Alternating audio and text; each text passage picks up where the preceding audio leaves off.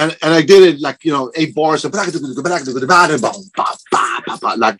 a little break and then go back for 3-4 minutes. Play it back, go, fuck, this sounds amazing. I'm so happy. The drums sounded fucking amazing. I put down the bass.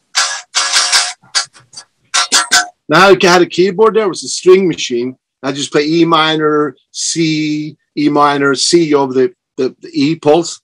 And I go, what am I going to do with this? I'll do a tween melody. So I just did a.